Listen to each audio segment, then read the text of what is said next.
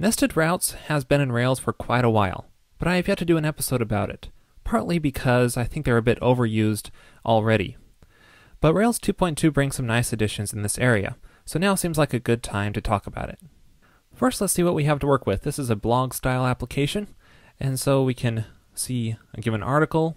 There's comments for a given article, so we can see the comments on that article and even create new comments for an article.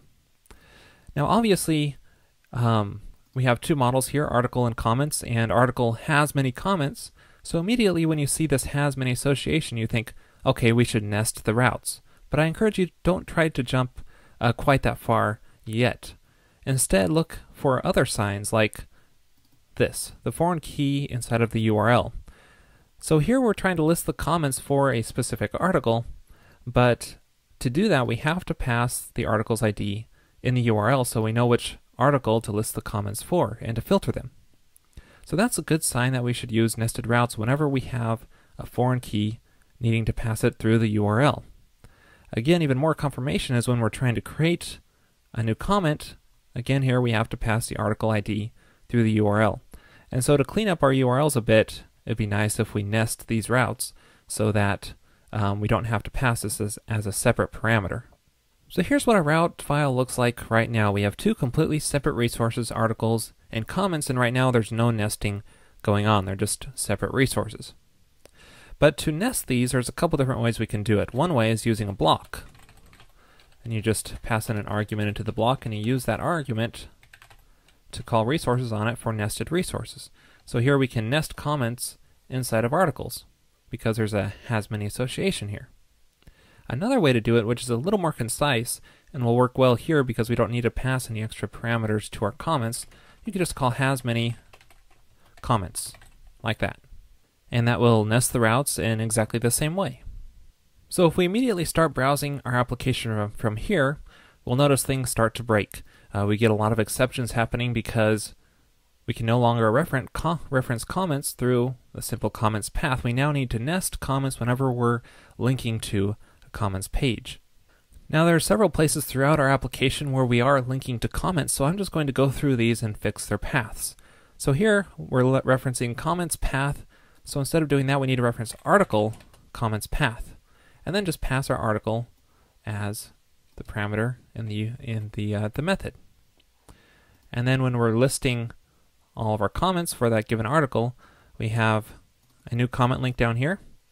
And so again here we have to do new article comment path. And again we're passing our article ID here, but instead of doing that we just pass our article as a parameter in the method. And then when we're displaying a specific comment here, we have an edit link.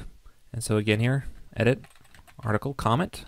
And again we have to pass in our article in the method. And this destroy link is a little bit interesting because we're doing the shortcut of just passing in our comment model to our routing, and that will just be like comment path comment. That's just a shortcut method approach for doing that. Now if you're just doing this, the way you do nesting is you just pass an array and pass article and then comment here. And then finally, inside of our form, we need to reference our article inside of here as well. So we'll just say article comment, and then we can remove this hidden field that was here because it just passes the article ID, but now that'll be passed inside of the routing when we pass in submit the form, so we no longer need to reference this article ID parameter. And oh yeah, there's also a couple more changes we need to make inside of our comments controller here. We need to reference, because all of these actions are now nested under articles, it's a good idea to always fetch your article at the beginning of each of these actions. And of course you can put this in a before filter too to clean this up. And while we're at it, it's a good practice to always call finds through associations whenever you're doing this. So article.comments.find and so on whenever we're editing or updating or destroying a given article. So this way we ensure that comments can only be found inside their nested article. Okay, so now that we've fixed those problems, let's try reloading here. And there we go, it loads fine. Go to our comments, and there we go, it's still working. And notice the URL is slightly different here. It's nesting the comments, referencing those inside of that given article. And if we edit those, that still works. And creating a new comment, that still works. So far this is looking pretty good. It's now nesting all of our comment URLs inside of our articles. Now I should point out real quick here that whenever Rails does nesting, it just uses a parameter name like this, article_ID, to reference that article that is nested for the comments. Now all of this that I've shown you has been available in earlier versions of Rails. But what's new in Rails 2.2? Well, there's something called shallow routing. And to show you, let me edit a comment here. And if we take a look at the URL here, we can see there's a bit of redundancy. We're fetching the article, articles1, and then we're saying comments2. And both of these are the ID for that specific record. Well, the articles1 part really isn't necessary because what we're interested in here is fetching just that specific comment. And if we need the article, we can always just fetch our comment and then reference our article using that. So it's not really necessary to have the article1 part in this URL. And this especially becomes apparent if you have deeply nested routes. And so it's encouraged to use shallow routing whenever possible so that you don't have these super long URLs when you have deeply nested routes. So the way we enable shallow routing is just to pass the shallow option to our routes, just say true. And what this will do is it will nest some routes, but not all of them. It'll nest all of the ones that it needs to, like if you're displaying multiple comments for an article or just creating a comment on that article, then it will nest those, but not nest the other routes which are referencing a specific comment, such as editing or showing a specific comment. So to apply this, we'll need to revert some of our earlier changes of nesting our article's path whenever we're linking to a given comment. So in this case, we don't need to call edit article comment path because we're referencing a specific comment here. So we don't need to nest that, or when we're destroying a comment, again, you're referencing a specific comment.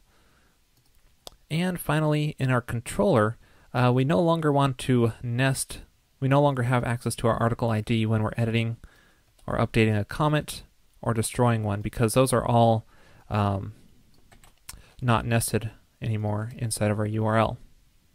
So we just reference our comment directly instead of finding it through our association. And if we had a show action here, it would be the same way because we're referencing a specific comment by the ID. Now these other actions up here still need to be nested and fetching our article because there's no ID for a given comment to go by. So let's see how this works. If we go to an article, click comments, we can see this is still nested as necessary because we would pass our article ID through here. We need to display just the comments for that given article. If we create a new comment, we can see that's still nested as needed. But if we edit a comment, that's no longer nested under articles because we can reference that comment directly through the ID instead of going through comments. And same goes for destroy, but I don't want to do that yet. I want to finish off this episode with one more quick tip. Let's say we wanted in our application a page that just shows all the comments despite whether they're in any kind of article or not, just all of the comments. Well, if we go to /comments right now, that will give us a routing error because that route hasn't been generated. Well, inside of our routes file, it's easy enough to add this route by just calling map resources comments, and that would give us a comments path routing. That would go to our controller and wouldn't be nested under articles. But this also generates a lot of other routes which we don't really want for creating comments on their own and so on. Well, there's a nice addition in Rails 2.2 with the only and except options which you can pass to map.resources. So we can say we only want our index route to be created here and no other ones for creating comments and updating them and so on. So this will do just what we want, just creating that new index route instead of all the other ones. So now when we go here and we reload, we get an error here because it's looking for an article in our controller and so on, and we don't have that. But the point is that we no longer get a routing error because that route was created for us and just that one specific route, not other ones. So that finishes this episode on routing. I do think nested routes do have their place, but I also think they're a bit overused. So don't just blindly apply nested routes every time you have a has-many association, because that can get a little bit messy, especially for deeply nested associations. Instead, I encourage you to look for cases where you're having to pass your foreign keys around in the URL and then add nesting to clean up your URLs a bit in those cases. This episode is sponsored by Pragmatic Screencasts. There you will find high-quality screencasts on a variety of subjects, including Ruby and Rails. Check them out at pragmatic.tv.